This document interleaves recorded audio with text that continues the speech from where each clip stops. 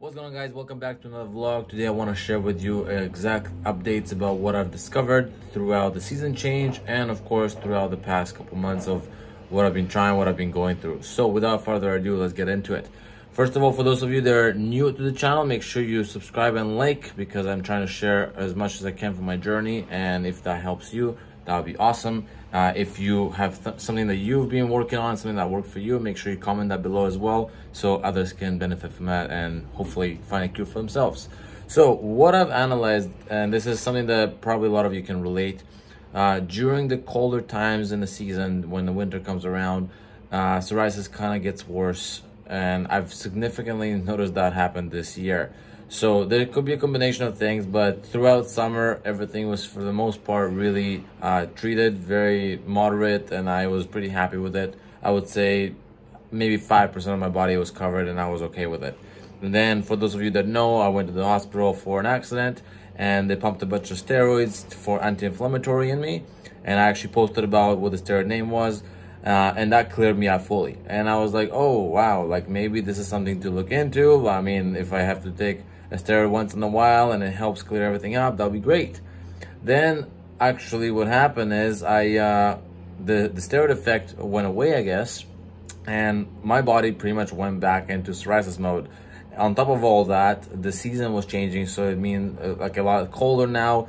It's a lot more, I guess, dry air out, so it's a lot, the body's pretty much not liking it. And I wouldn't say my diet changed significantly in any way. I still exercise every single day, so my routines are pretty much the same. The only thing that changed is the weather. And because I noticed that change in the weather, I noticed that my body, calming down from the steroid that they pumped into me, everything went back to how it was, if not worse, I would say. I would say at the moment I'm covered about 10 to 15%. And for the most part, it's mostly on my face and my head area. Everywhere else in my body is just little dots. You don't really see them, but I feel them, that it's not a smooth body anymore. And it kind of obviously bugs me, but it's not irritating me at all to how I guess some people have it really bugging them.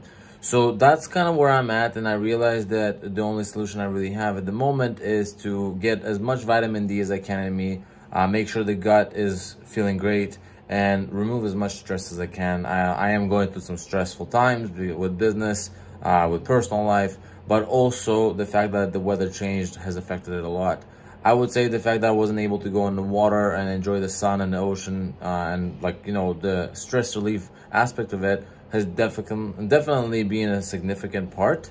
I would say that dieting, I never really saw differences depending on what I ate. But one thing I do know is when I ate more vegetables, like say greens, if they're not organic, if they're not clean, then my face will go red. And right now, the redness that you might see from the camera, I've been ordering a lot of Uber Eats lately. And of course, the vegetables in there are probably not the most clean, organic, and so on. So that could be the reason why my face went red. It could be also just in general, my body is saying, hey, psoriasis is not happy. This is happening because of the change of the weather. So that's kind of what I've discovered, and it's kind of a good pattern. Like before, I used to know, yes, winter times things get worse, but at least now I get this pattern of, okay, for sure, like as soon as the weather changes, it looks like it's a for sure thing. Because I remember last winter, same thing happened. And good thing that I have this journey that I'm recording all the time, because now I can go back into like a year ago and see what was it like last year. And if you guys can actually literally see the progress throughout the channel.